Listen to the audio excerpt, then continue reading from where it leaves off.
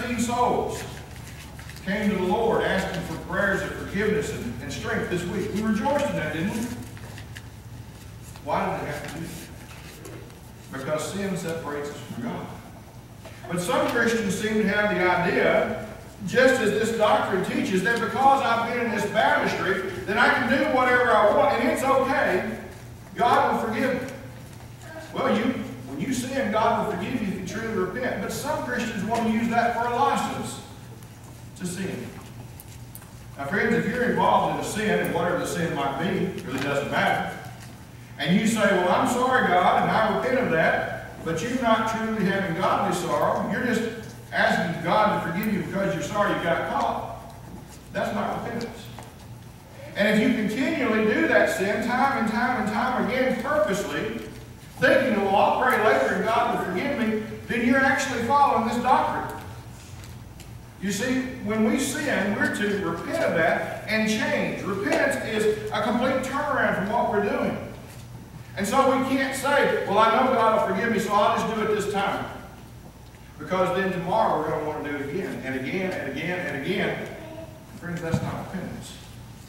And God will forgive us. Now, this doctrine of Calvinism, and we're going to look at the other aspects of it in the weeks to come.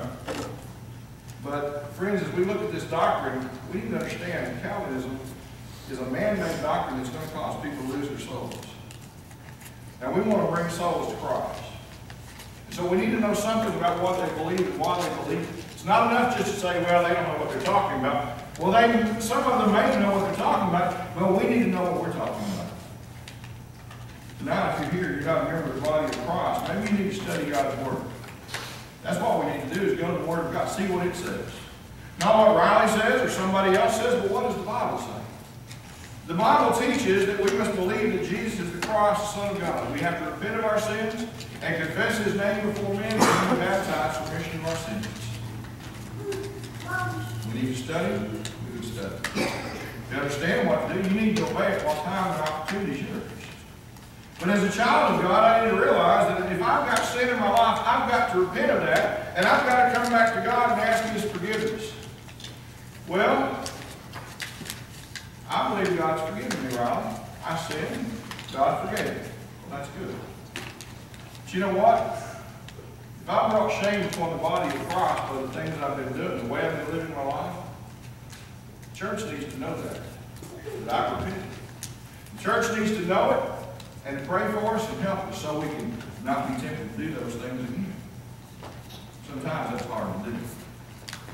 Sometimes pride keeps Christians from doing what they know they need.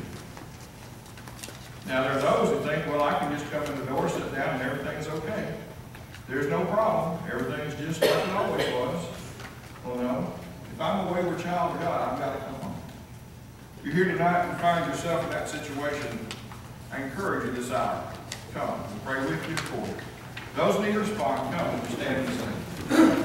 Have you been to Jesus?